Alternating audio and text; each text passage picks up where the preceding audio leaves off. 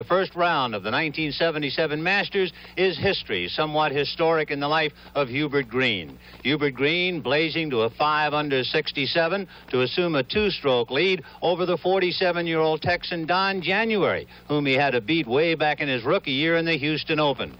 Don January finished 3 under. Here he is on the tee at 16, and he parred in to stay at 3 under, 2 back of Hubert Green.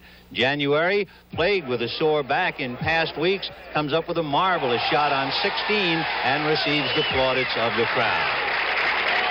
It was not all cheers, however, for familiar names. Case in point, take the blonde out of Ohio, the Golden Bear Jack Nicklaus, who ran into bogeys on 9, 10, and 11, and finally had a birdie putt drop on number 12.